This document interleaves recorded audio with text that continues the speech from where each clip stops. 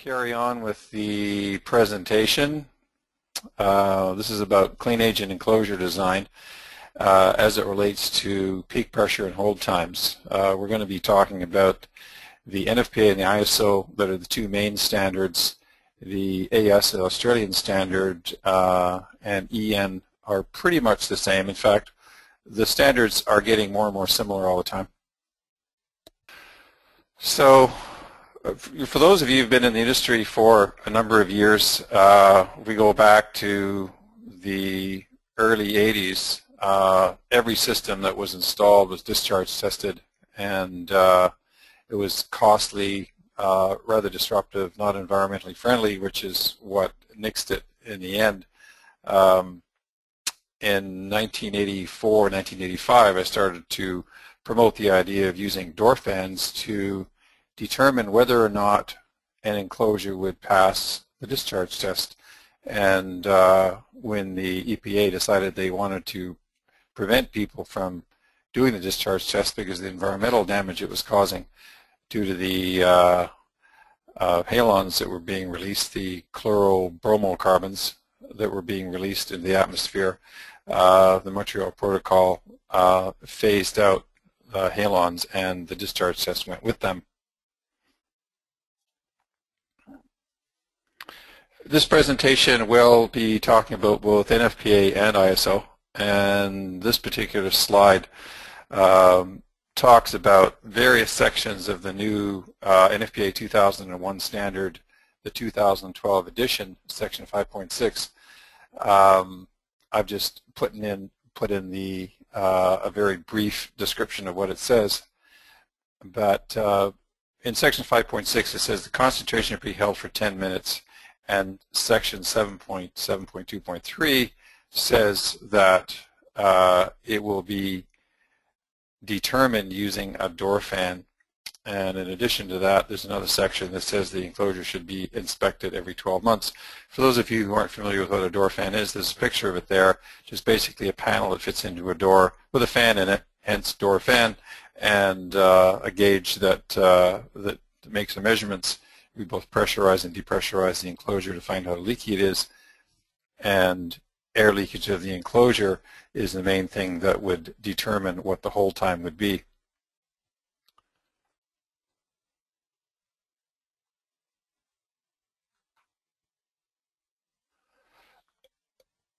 Some of the improvements that have been made in the NFPA standard that have transpired over a period of almost 10 years. I personally have put several thousand hours of research and labor into making the standard, improving the standard, and there we see the old NFPA standard, which would be the 2006 version on back, and it shows where the same enclosure tested with the old standard would result in failures for both FM200, Novak, and argon, or any inert gas for that matter.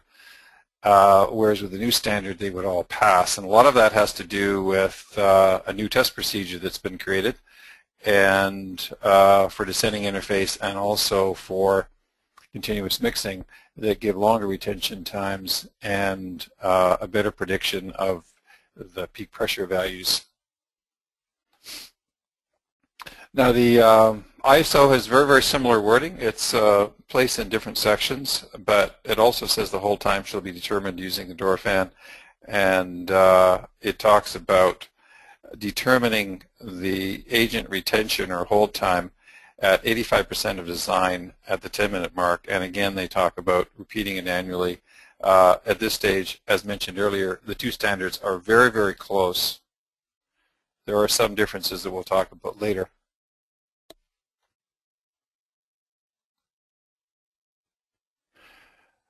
And I guess we're at later already. One of the things is that the ISO standard requires the calculation of what's called HE. And HE is the equivalent height, which is a way of, I guess, faking what's called a white interface and giving some credence to the fact that when the agent leaves the enclosure, an interface forms. We found in our research that the interface that's mauled in this fashion is very, very conservative and often gives a hold time that's only 60% or 75% of what it would be in reality. So it does add a high degree of conservatism that we found was unnecessary. And in the past 5 years or so, I've got the ISO committee to accept a change in the interface formula, which makes it a little bit less conservative. And when the next edition of that comes out, that new interface formula will be in there, and it will be less conservative than it is now. The other requirement that's in there is that protection be maintained to 90% of the enclosure height, which in the eyes of many is entirely too conservative and forces the enclosure to be unsealed, and I think in a lot of cases unnecessarily, and forces the use of pressure relief vents in every case, which doesn't necessarily add much to the overall protection of the enclosure. There are other reasons why this extra conservatism is not really helping much, because there's what's called a leakage split method, and people often rely on the leakage split method incorrectly to show a much longer hold time than is actually there. So on one hand, they've added a very high degree of conservatism. On the other hand, they have inadvertently opened the way for testing which is not really representative of what's going on. So it tends to be what happens when we try to be too conservative. So there are two things that happen when as far as the enclosure is concerned. One is that there's a peak pressure spike that occurs during the discharge, and then there's a hold time period that's usually 10 minutes. So we'll talk about the peak pressure first. So as far as peak pressure theory is concerned, I think I have a slide here which shows that we have an inert gas here being discharged, and you'll notice that it has a positive pressure spike that occurs for usually around about 10 seconds or so, and it falls off exponentially. The reason for that is that when the valve opens on an inert system, we get the maximum flow rate virtually instantaneously, and then it starts to drop off as the pressure in the tank starts to drop off. So that causes the pressure spike. There is a slight cooling. This is unfortunately in Fahrenheit, but I'm sure you can translate into centigrade. We see here IG55 in inert that has a temperature drop over, let's say, 60 seconds of around 13 degrees Fahrenheit. So what's that, about 7 degrees Celsius? So there's a little bit of cooling that goes on in the room, but not all that much. If we take a look at FM200 or Novak, which are two of the most common halocarbons, you can see that not only is there more cooling, but more than twice as much cooling, but the cooling happens in a very, very short period of time. In roughly about 7 seconds or so, we have the maximum pressure drop. What that means is, when we look at the peak pressure curve, is that we have an incredible drop in pressure inside the room due to the contraction of the air in the enclosure, because it's being cooled very, very rapidly. That cooling is also a function of the humidity in the room. The less humid it is, the more cooling there is, the more the negative spike is. Each one of the halocarbons has a slightly different characteristic curve. This particular one looks like Novak. Sometimes FM200 can look similar, but they all go negative and then they go positive. The positive spike is primarily due to the nitrogen blowdown in the tank, so it's kind of like we have a little mini inert agent discharge followed by the halocarbon discharge, which is where the liquid is flashing to a gas at the nozzle causing massive cooling. And once most of the liquid is gone, which is after around about 10 seconds or so, then we have the nitrogen blowdown, and that's where we get the positive pressure spike, as you can see over here.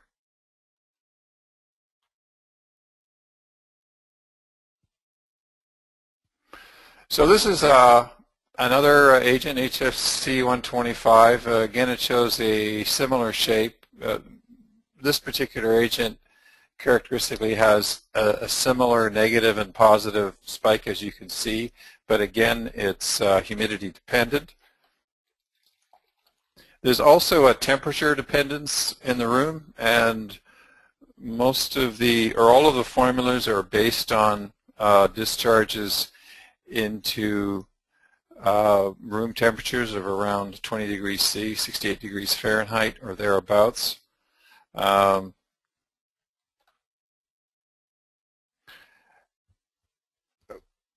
main determinant of the pressure that's formed in the enclosure is what we call the leak to volume ratio, and as the enclosure gets tighter, we get more and more pressure. If we were to double the size of the enclosure and double the leak to volume ratio, we get exactly the same pressure spike.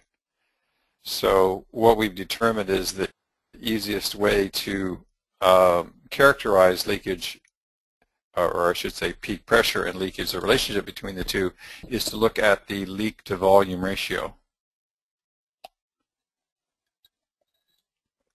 Now, different standards may look at mass flow rate and so on. And interestingly enough, mass flow rate is kind of assumed that if we have a certain concentration in the room, it will require that mass flow rate to achieve that concentration. Regardless of what you're using as your criteria, the leak to volume ratio is the prime determinant. As I've mentioned already, the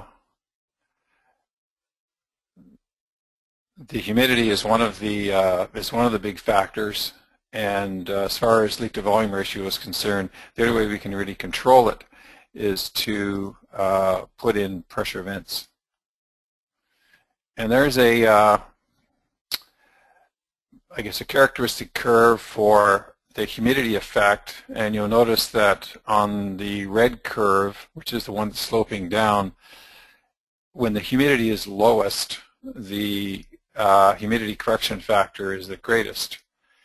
As the humidity approaches 100%, the negative spike will virtually disappear, because at that point the air is saturated in the room and there's not much cooling due to flashing at that point.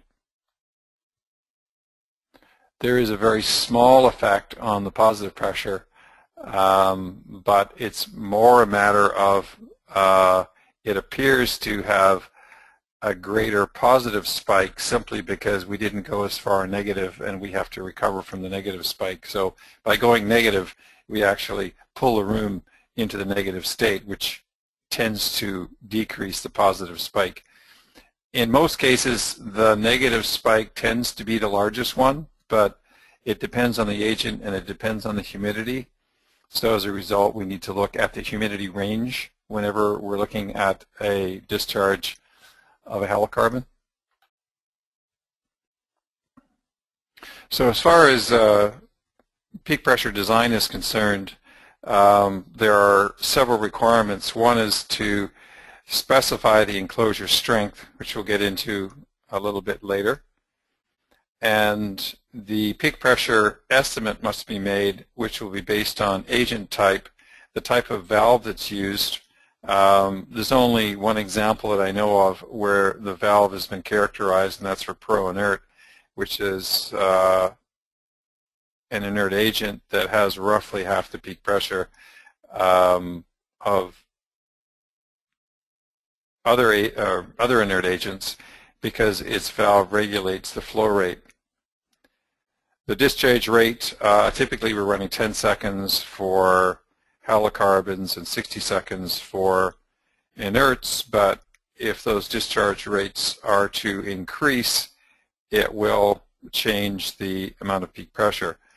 In the case of halocarbons, when the discharge rate goes down, you would think that the peak pressure would go up, but in fact that doesn't occur to the extent that you think it would, because we simply get more cooling. That's somewhat offset by the fact we have more mass flow, so it's not a straightforward relationship as most of the previous equations that predicted peak pressure thought.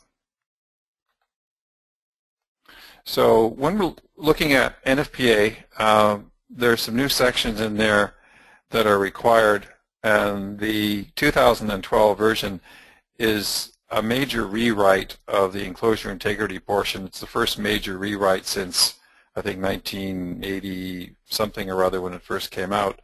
It first came out as a Halon standard NFPA 12A, which was in 1986, I believe, that was first went into use.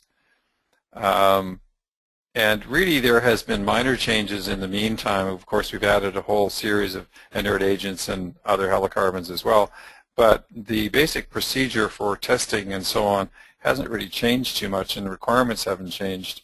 In 2012, a major rewrite of the section now requires an estimate of the maximum peak pressure that will occur, which requires a calculation in the design phase that not too many people are doing at the current time, but it's something that is required and certainly will make life a lot easier when it comes to actually testing the enclosure.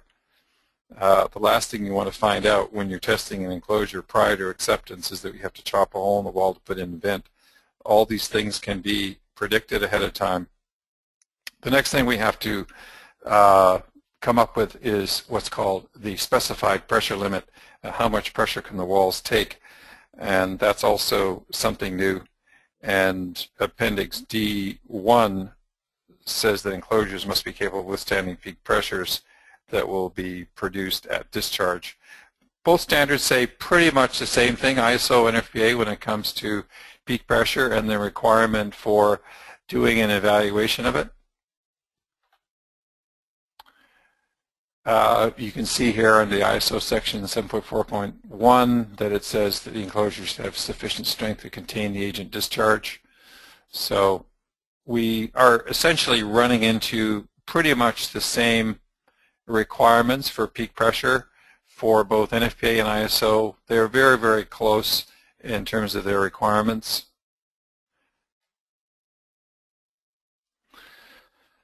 So some of you may be aware we were involved in a 5 or 6 year research project that looked at all the halocarbons, or all the most commonly used halocarbons and all the inerts, to determine what the peak pressure contribution of each of them was. Prior to that, there'd been a little bit of research done on inerts in terms of peak pressure, and manufacturers had all come up with their own equations. But we did find that the equations, since they were conducted in an area of interest that was not close to the 10-minute retention time, which was basically around an LVR of around 5 or 7 or so, which is a pretty tight enclosure, which would be like a 30-minute retention time. that really wasn't an area of interest. The real area of interest was in this area here. See on the next slide, I think it shows that, which is, this is I believe this line is a 10-minute retention time. This is a 20-minute retention time. But you'll notice in this area there's a 200 or even a 300. No, it says a 10-minute hold time. That here we've got a 200% difference between the research data and one of the manufacturer's curves, and in fact some of them are extremely optimistic, and there can be much as a 400% difference. What that means is that the peak pressure formulas in use at the area of interest, which is around a 10-minute retention time, are optimistic by as much as 4 times. So if they think that 250 pascals will be created, actually it's going to be closer to 1,000 pascals is going to be created in the enclosure.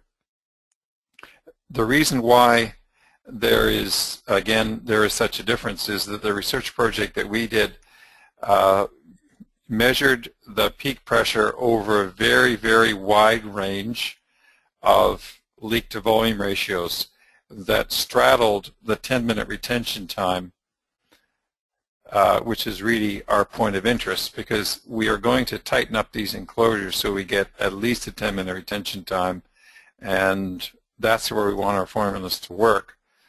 So that's the reason why there's that big a discrepancy. The other thing that we discovered, that the halocarbons in some cases can produce almost the same peak pressure as an inert when the enclosure is again tightened down to the point where it gets at least a 10-minute retention time.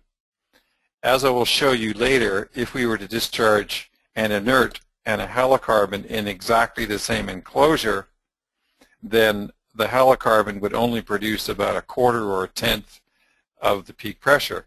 However, the enclosures for halocarbons must be twice as tight, or sometimes 3 times as tight, and that becomes an equalizer. So when the enclosures are tightened down to a 10-minute retention time, we find that the peak pressures start to be similar between halocarbons and inerts, which is the big surprise and the reason why the existing standards now require a peak pressure evaluation for all clean agents, halocarbons included. The software that we have that we call Fantastic Integrity will calculate the PRV size that's required, and soon we'll have what's called a designer's version on the web that will allow you to look at the enclosure from the design standpoint. Currently, the software is designed to test the enclosure after it's been constructed to see whether or not it would develop excessive peak pressure. At that point, obviously, the die is cast, and hopefully it passes. But if it doesn't, you're in trouble. The designer's version will allow you to more easily look at the enclosure backwards and determine whether it's been designed properly for a peak pressure and hold time. And the bulk of the presentation will be involved in looking at the different factors that will affect that. This still can be used as an excellent design tool, and in the leakage area portion of this, right in the middle there, you see where it says leakage area, it says tested or enter untested. We can then put in untested values, which can be just random numbers that we can put in there to find out the relationship between hold time and peak pressure. So whenever we put in an enclosure leakage area, we will get a peak pressure and a hold time, and we can see how the two of them interrelate. On one of the previous slides, I believe I showed, see if I can back up here. Hopefully I'm backing up to the right slide. Here we go. So here we've done an evaluation of hold time and peak pressure, and we can see the relationship between the two. And as you change this leakage area, if that leakage area was reduced, then the hold time would go up, and the hold time would increase, and so would the peak pressure. So increasing the hold time is a good thing. Increasing the peak pressure can be a bad thing. So we tend to have a window with any enclosure. We have a window that on one side means it's okay for hold time, on the other side it's okay for peak pressure, and if the two of those overlap, then we have to have a pressure relief vent in order to accommodate the difference.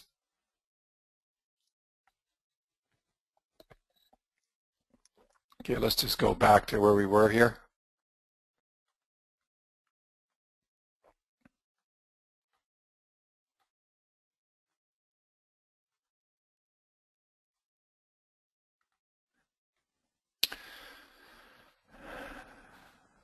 So what we've discovered with the halocarbons is that we have to have a pressure relief vent in some cases if it's required, and that pressure relief vent has to open in both directions. So typically, or all the time, the inert peak pressure is a positive pressure, so the vent has obviously got to allow pressure to be relieved, positive pressure to be relieved. In the halocarbons case, we may have a larger negative spike than positive, so we have to relieve it in the negative direction and then also allow the vent to relieve it in the positive direction. So there's a new class of vents out there that are called dual acting pressure relief vents that will allow pressure to be relieved in both directions. This is a new system that we've developed that will allow us to test PRVs over 500 pascals, which is, I believe, 10 pounds per square foot, to see whether or not the vents actually open, and when they do open, how much relief vent area they actually have. This is a special fan system. It's not just a matter of taking two fans and connecting them together. This configuration, they're contra-rotating, meaning the blades are running in opposite directions. That allows us to get up to 500 pascals and still get over 4,000 cubic feet per minute, which is around 7,000 cubic meters per hour, and still measure the flow accurately that would enable us to test the vents in a test enclosure that in some cases can simply be a large cardboard box, which we can often just tape the PRV in there and see at what pressure it actually opens.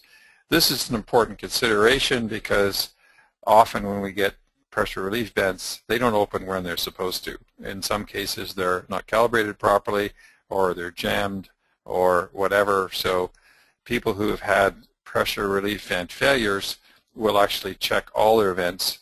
It's kind of like checking to see if your gun's loaded before you clean it. It's a very wise thing to do. So now we're going to focus on hold time.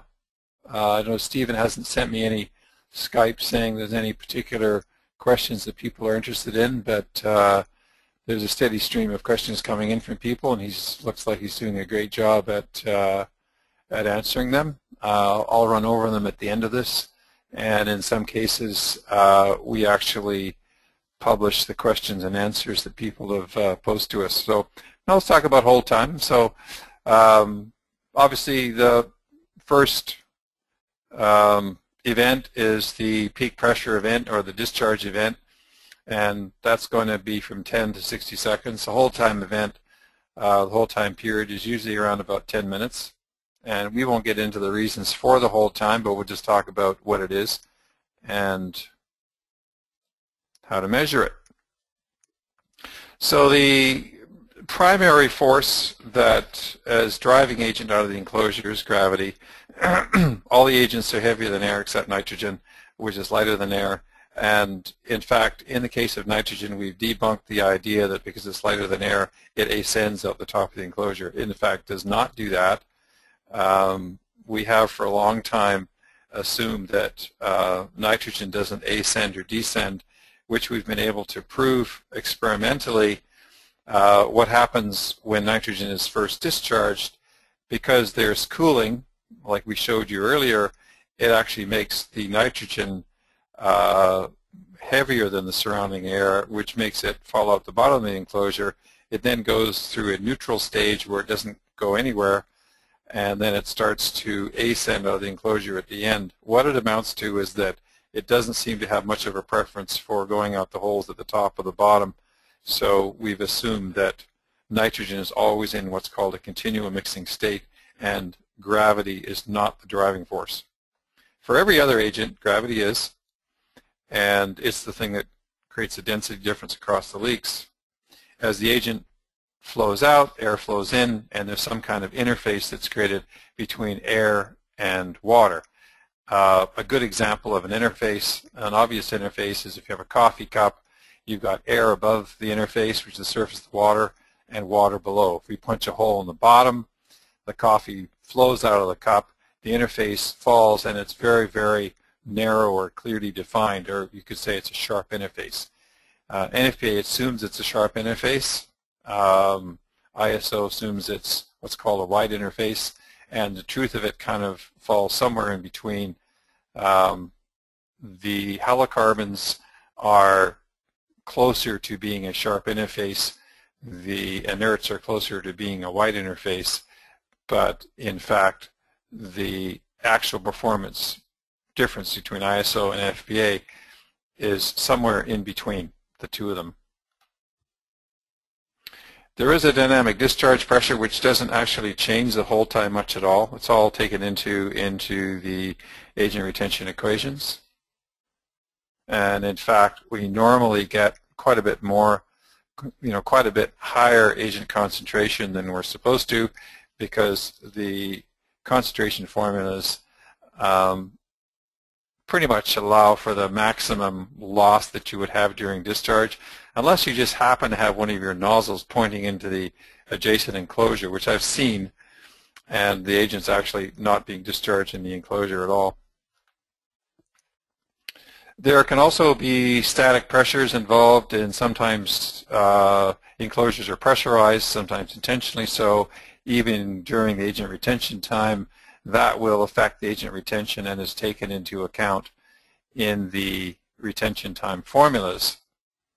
There's also stack effect, which can come and go, and it can be a factor, and leaky dampers, meaning leaky HVAC dampers, which is really an unintentional HVAC source of agent removal, should we say. And then there's wind. I've had several proposals in for wind losses. I haven't seemed to be able to get them to be accepted. However, in cases where the agent is exposed to wind on all sides, the wind can actually be the major driving force. And we have wind loss formulas that we've created, but we've not been able to get them into the standards. So this is the NFPA sharp interface. As time goes on, we show air above and agent below, a very, very simple transition. With the wide descending interface, as the agent runs out, the concentration goes from, let's say this 10% agent over here, it goes from 0% to 10%, and then as the agent drops out of the enclosure, the interface eventually hits the floor, I guess, but the interface gets wider and wider and wider. In fact, we've discovered this doesn't actually happen. The interface goes to a characteristic thickness, which is about 1/4 of a meter for halocarbons to about 1 meter for inert agents, and then stays there. In fact, sometimes the interface can actually get thinner as it drops, so our assumptions there were incorrect, and the new equations that will be finding their way into the ISO standard and have been accepted by the committee will identify this, and instead of the wide interface, we call it the thick interface. So, Stephen, if you've got any questions there that that I think I should direct to the rest of the audience here, you might want to just kind of open up your mic and chime in at this point. Yeah, yeah. Mark is just asking about if you have a comparison for constant pressure inert systems. I think you'd be best suited to answer. I'm not sure what he means by constant, like a pro inert? Perhaps he's just asking for comparison of constant pressure inert systems. Perhaps the question isn't clear enough for Mark. Yeah, I don't. Is this question written up in one of the question logs there? Yeah, it is. Yeah, I can't see it there.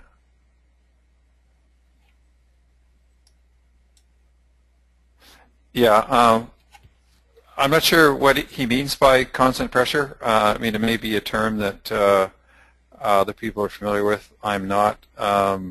It could be the constant flow valve that ProInert uses, and I think some other manufacturers have valves that allow agent to be released at a constant flow rate, which is, I guess, could be termed constant pressure. It could be an extended discharge where there's a constant pressure at the nozzle over a period of time, but I don't know the term well enough to be able to answer it just based on that small amount of information. Okay, so we're going to carry on. If you can give me the complete picture on that, we'd be happy to try and answer that for everybody. So the this section here is 9 options that we're going to discuss that would enable us to pass both peak pressure and hold time. Now, there's a difference in philosophy between, say, the American and the European. What a surprise. In terms of enclosure design, in the U.S., they haven't really bothered a heck of a lot with pressure relief vents, and they mostly just relied upon accidental leaks. And in some cases, they haven't even done door fan tests to see how much the enclosure leaks. That is fraught with danger because there could be a peak pressure event that would occur if you don't measure the enclosure leakage. In Europe, they tend to make the enclosure as tight as they possibly can and then rely on pressure relief vents to relieve that pressure. The problem with that kind of falls on the other side of the fence, that they're increasing the potential for peak pressure in their enclosures and relying completely on pressure relief vents. So if that vent happens to fail, and there are many, many modes of pressure relief vent failure, then they can run into problems in that regard as well. The reason why I mentioned that is that the damage caused by a peak pressure, catastrophic peak pressure event can often be worse than the smoke or fire event that the system is trying to put out in the first place, which could be relatively minor. There are often false alarms and so on.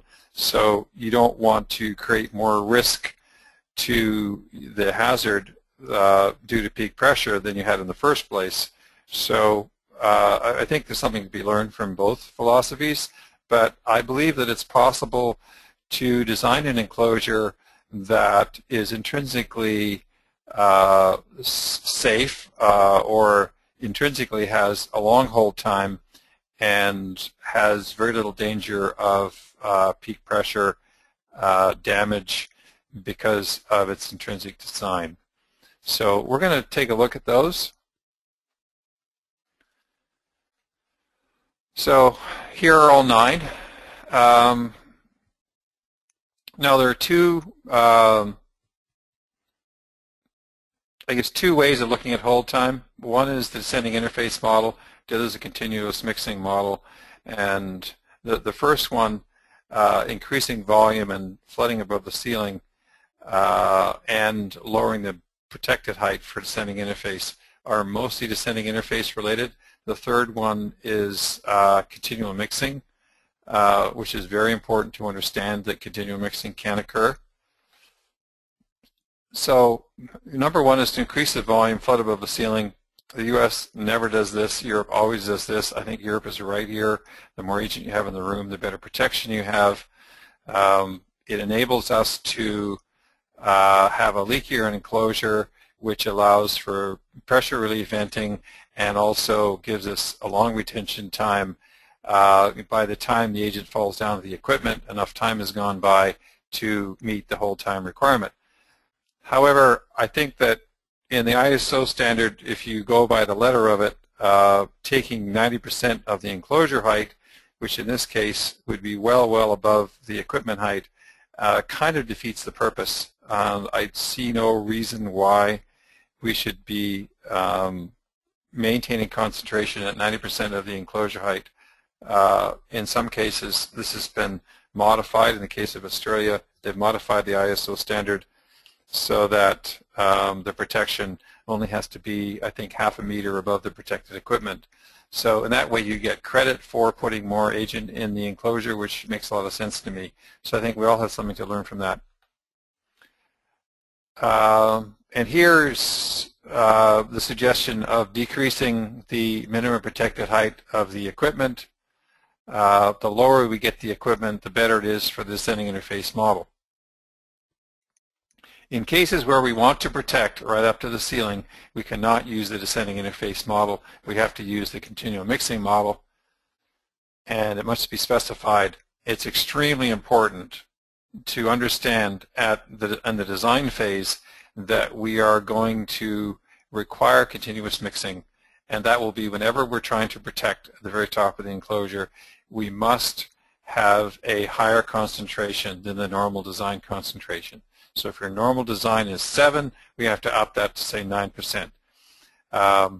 Because if our design concentration is 7%, we have to hold 85% of 7, which is around 6.2 or something.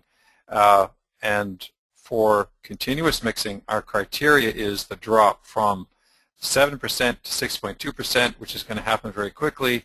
If our initial concentration is at 9%, we're dropping from 9 to 6.2%, and that will be roughly 4 or 5 times longer retention time. So for continuous mixing, the higher concentration we have in the room, the longer the hold time will be.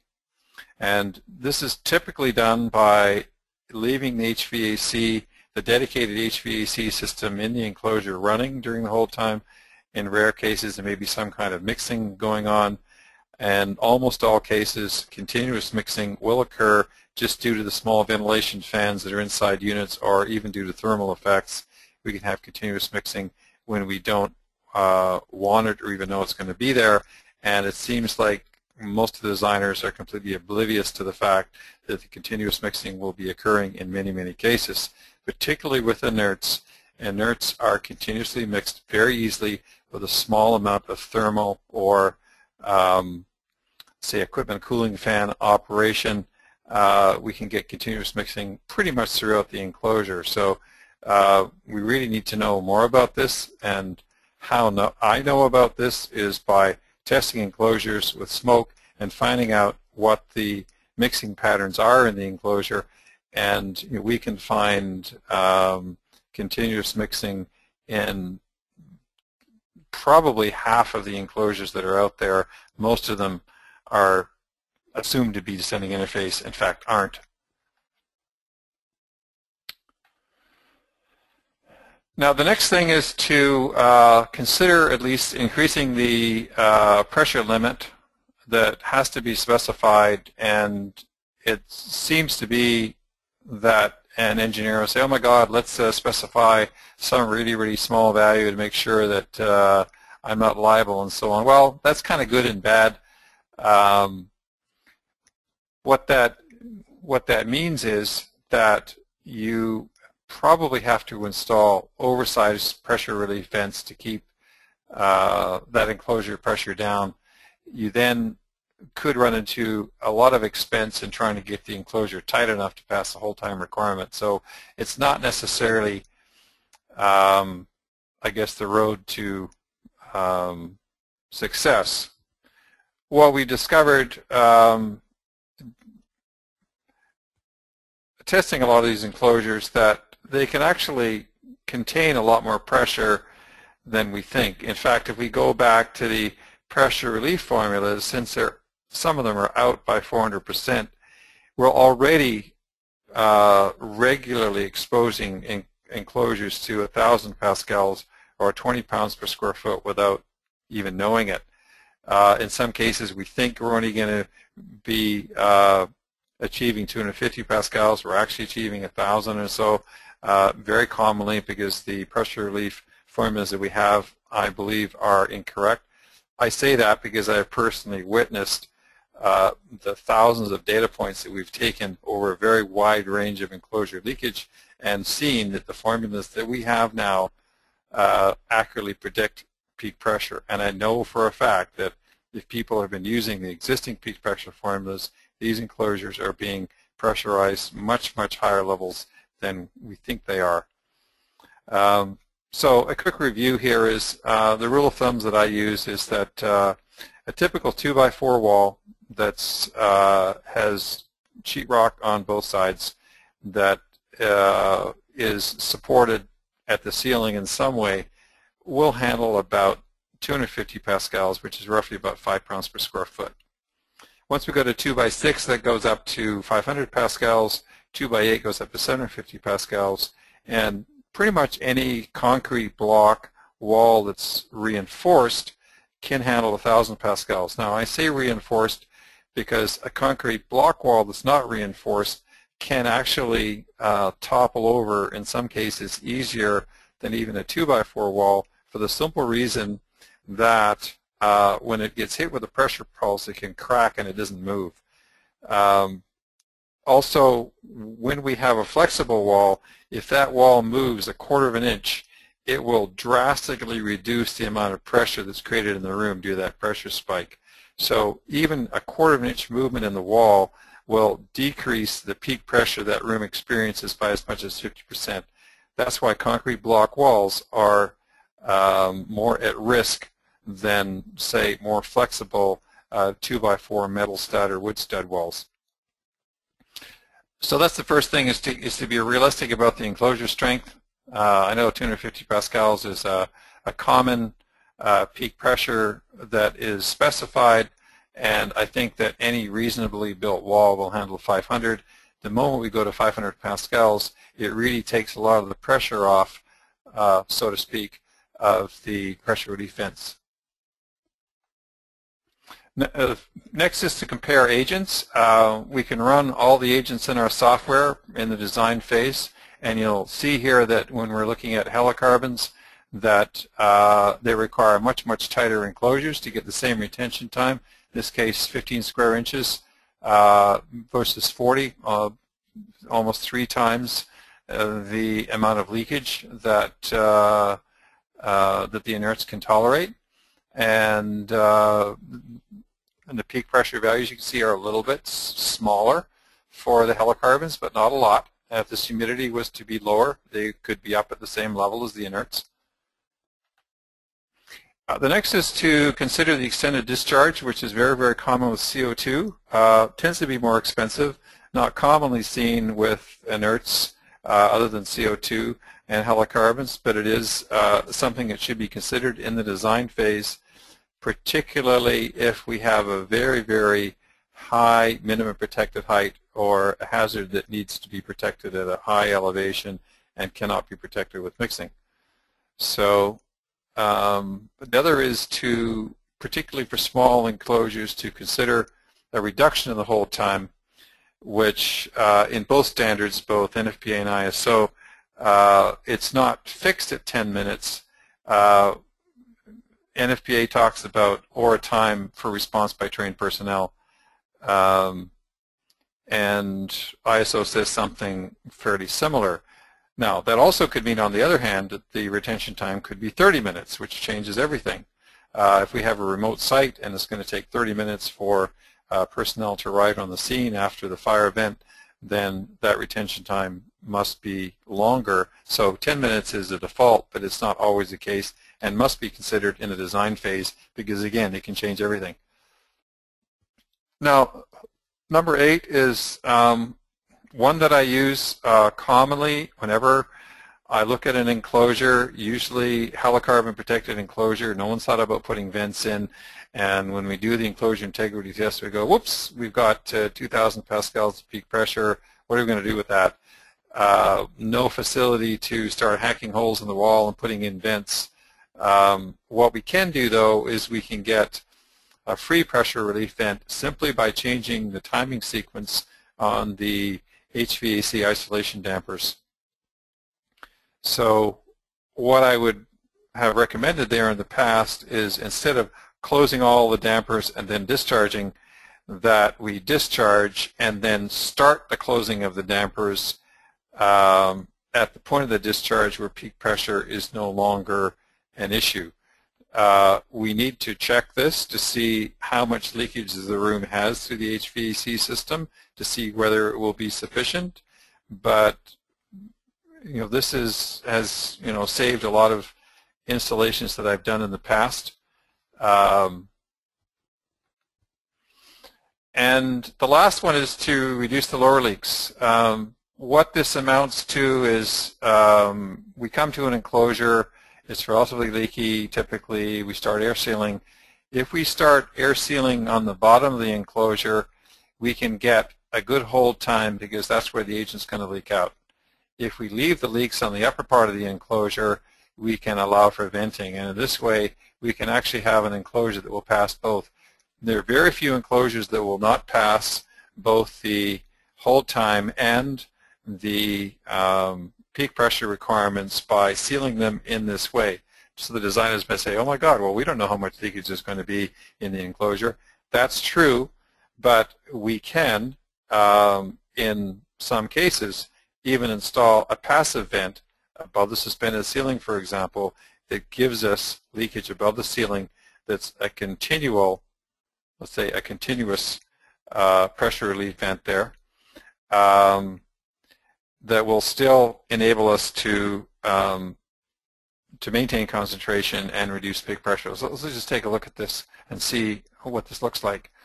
So in this case here we have FM200, Novak, and inert, a 40% inert agent. All of them have a peak pressure of over 250 pascals. Let's say 250 pascals was our peak pressure limit. Okay, so this is the total leakage of the room, as I've shown you earlier. What we've done over here on the yellow side is we've tightened the room down to the so the lower leak is relatively small. So we've still got a total leakage that's fairly large, in this case double what it is here, in this case roughly double what it is here. But it's the leakage distribution that's different. So here we've been able to get the peak pressure down to a very, very low value, maintain retention time, and the only thing that we've done is to determine the what's called the leakage split. Now, commonly, when people use the ISO standard, they incorrectly use what's called the leakage split method that allows you to attribute 15% of the leaks to the lower part of the enclosure to see if it passes or not. But they leave out the step of actually measuring how much leakage is there. So it's relatively easy to do, and one way to do it is to cover the ceiling in plastic and to remeasure the leakage to find out how much leakage is in the lower part of the room. The problem with this is it's very time consuming, and if you happen to fail and you want to get to the above ceiling space and do a bit of sealing up there, then it's difficult to do, although primarily your air sealing will be below the suspended ceiling. So the other disadvantage is that any leaks through that plastic will show up as lower leaks, so that it means you have to do a perfect taping job, which is possible, but I've done about 4 or 5 of them in my lifetime, and they take anywhere from 4 to 8 hours to do, whereas I can do a flex duct test, which is depicted here on the left. I can do this in 20 minutes, just with me alone.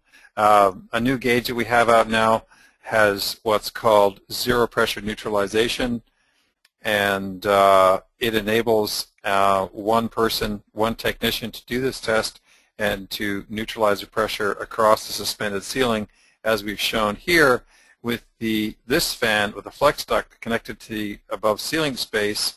Its sole purpose is to neutralize the pressure above the suspended ceiling.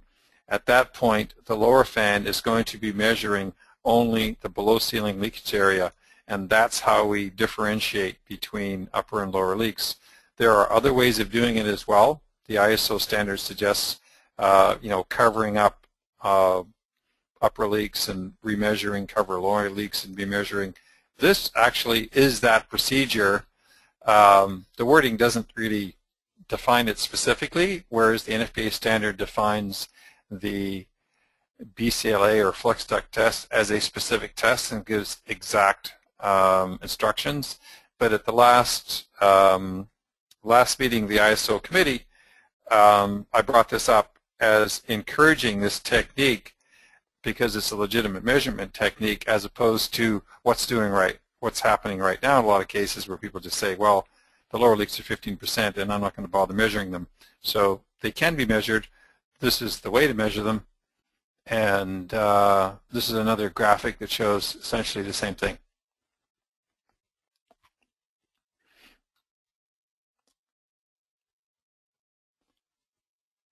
This is one of our older systems running a leakage split test. We have a special system that does this.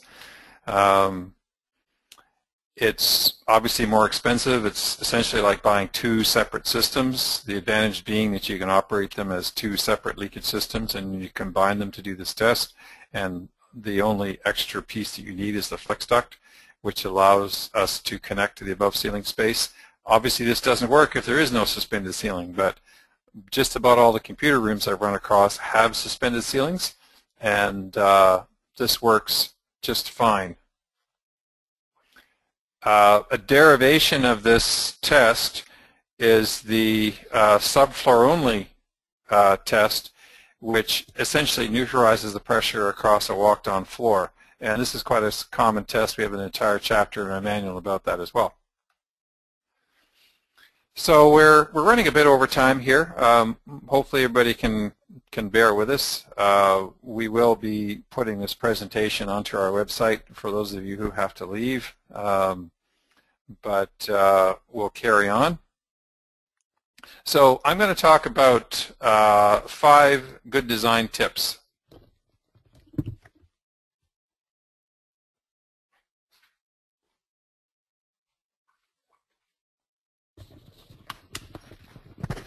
Sorry, I just had to get my hat because the sun is coming up and one of the buildings is reflecting sunlight into my eyeballs. There are 5 really that are really important, and most of them are around venting. And it must be understood at this point that there's a relationship between venting and hold time and the I guess influence of one or the other kind of shifts back and forth, but they all relate to leakage in the enclosure and how we understand it, how we typify it, how we measure it. So the first point here I have is that pressure relief vents must open early. If your pressure relief vent opens at 500 pascals and your enclosure is designed to take 500 pascals, it will overshoot way past 500 pascals. The pressure relief vent rating that we've decided on is to rate the pressure relief vent at 125 pascals. So we measure its open area at 125 pascals, and if you're going to go up to 250, that's fine. It's going to open early enough. At 500 pascals, I guess you could make a case for you should be rating it at 250, but it starts to get difficult to rate vents up that high. But I think it's really important if you're installing a gravity vent to A, measure the pressure at which it opens fully, and B, to measure the leakage area of the entire pressure relief vent path, which, like the vent itself may have half a square meter, but there may be another restriction along in the ductwork or from an adjacent room or whatever that means that the actual venting is much less than that. So it's very important to both have your vent open early and have the vent area that you anticipate. So number 2 is to vent as high as possible. This does 2 things.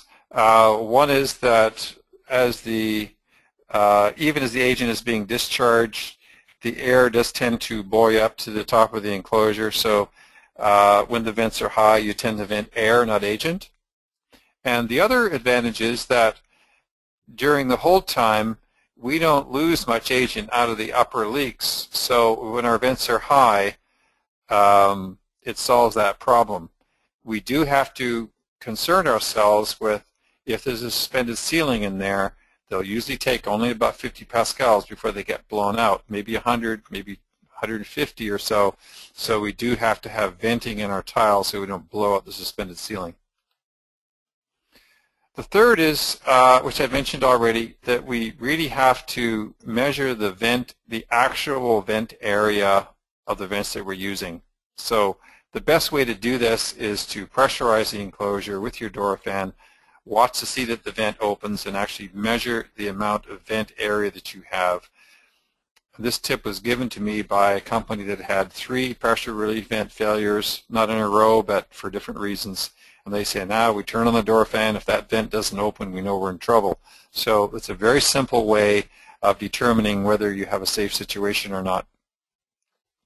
So the problems that we see that checking our vents with the door fan will show up is that the vent opens partially or opens up too late. In some cases it can be blocked, which is the reason why the vents should be checked on an annual basis to make sure that the venting that we saw last year was still there.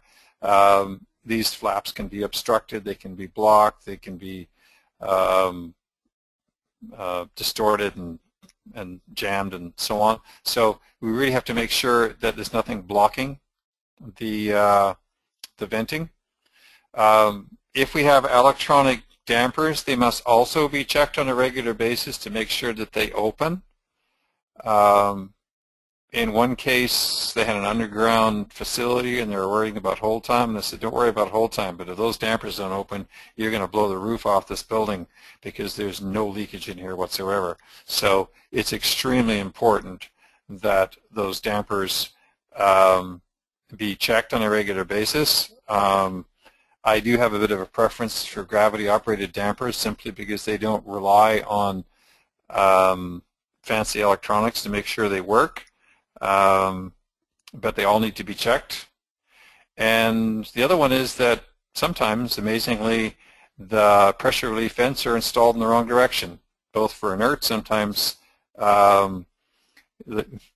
like they might think there's a negative pressure required, or they might just be accidentally installed backwards. If it's a halocarbon, they may be venting on the positive side where their negative spike is the one that is really going to hurt them. So we do have to check that also. So this is a point about venting suspended ceilings to make sure that they're open. I have a funny little formula there that I use to determine whether or not I'm going to lose my ceiling or not. This looks like that happened to this individual. I guess no one thought that would happen. There's 2 ways that we can lose the suspended ceiling. One is by the pressure that's formed across the suspended ceiling, where the suspended ceiling doesn't leak enough to allow venting to the holes that are above it. The next way is that the velocity of the nozzles can actually blow the tiles out. And this one looks like a pressure event that's pushed the ceiling up as opposed to the tiles being blown out due to velocity pressure. But either way, it needs to be considered. So Retrotech has an enclosure integrity training and support. We've supported over 3,000 testers worldwide for about 25 years now, and that's a major part of our business. I like to think that we are the world leaders in this area. I believe that probably over 95, maybe even 99% of all enclosure integrity tests are used with our equipment, used with our software, and so on. I personally have been involved in this since the day one. I was the one who proposed door fan testing for enclosures back in 1984 and have written most of the texts and most of the standards on the enclosure integrity and peak pressure sections and so on. So there's not much I don't know about it. Always new things to learn, I guess. 3 levels of our training. The first one is for HJs, FPEs, fire protection engineers, which we require everyone take that. The second one is for the tester. The third one, we call it the advanced tester. And I think it's really worthwhile to take the 3rd level, mostly because there are a lot of things that can make your life a lot easier that can be resolved by using the flex duct test and some of the more advanced testing techniques that are in the 3rd level. So we try to make it price advantageous for everybody to take the third level. I believe the upgrade package for the fire testers in the U.S., we made the third level pretty much the same price as the second level, just so that we would encourage that. The next thing that we have is all new software, or we call it Fantastic Integrity. I guess I could bring it up on my other screen and show you how it works. We are getting a little bit short of time here, but we have now integrated peak pressure and hold time in the same software package, and it allows you to create files in XML, and if you ever have a tech support question, you simply send us the XML file, and we see everything you've done. We see every reading you've taken, the timing of all the readings. It can be also exported to Excel if you want.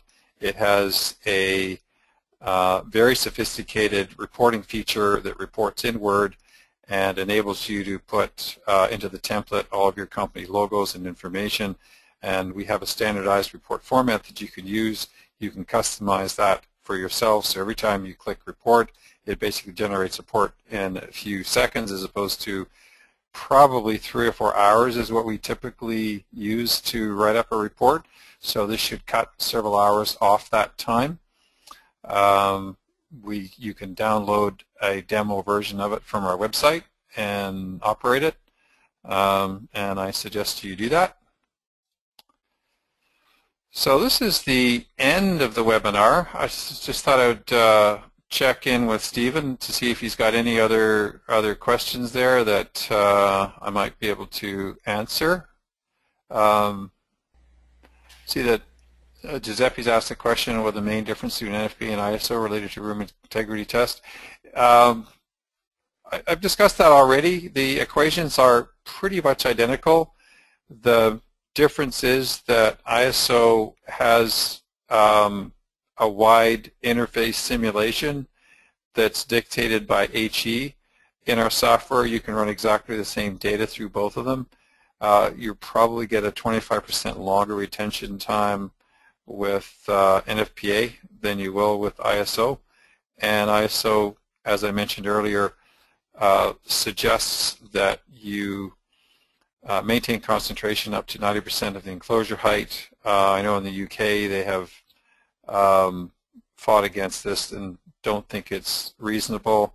It unnecessarily increases the cost of air sealing the enclosure and forces you into relying on pressure relief vents. So that would be the main difference.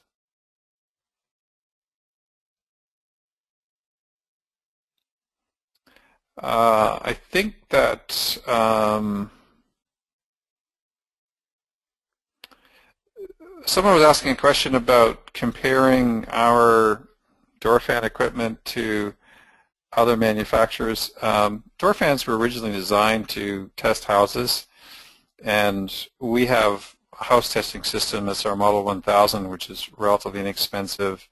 They're all pretty competitive. All the main manufacturers have a system that tests houses, and we call them house testing fans, and they will work for enclosure integrity testing up to a certain extent. Most of the people that do enclosure integrity testing use our high power fans for one really big reason. That is that they can test at higher pressures, which is where we want to be testing the pressure relief vents at. And they tend to be more stable. So it's not so much a matter of using one door fan or another. It's kind of like a Ford or Chevy, I don't know, Peugeot, Renault, Mercedes. They all get you from A to B. There's no, once you get from A to B, it doesn't really matter how you got there. So all of these pieces of equipment do one thing. They measure the enclosure leakage, which is actually fairly trivial. It's kind of like a ruler. It's a hole measuring device, etc. The real question is, what do you do now? What do you do with that number? How do you analyze that number? How do you compare the window between peak pressure and hold time? And the analysis of what you do with that is really a significant part, and I think that's where I think that's where RetroTech has an edge. We have several thousand pages of manuals that we've written over the years, and I know that we put in probably 10,000 hours into writing our documentation, and no one else has put that effort into their documentation. No one else has got the research background that we have on it. So it's not just simply a matter of taking a door fan that you can buy pretty much anywhere and even just running an Excel spreadsheet or whatever on the enclosure formulas. It's a matter of kind of making sense of it all and understanding the relationships between, as I said before, hold time and peak pressure. And that's something that's taken me a lifetime to learn, over 25 years of experience. So that's essentially what we offer, is that experience. I consult directly with all major manufacturers, both of agents, whether it be 3M, Novec, Kitafenimol, Chematron, Fike, Tyco. All those companies consult with me on a regular basis. If they have an enclosure integrity problem, I'm the guy that they talk to. If they have if an authority has a question about whether you should be doing it this way or that, I'm the guy that people ask, because no one else has really dedicated their life to this that I have. So essentially, that's the product that we offer, is our experience and know-how and how to make sense of it all.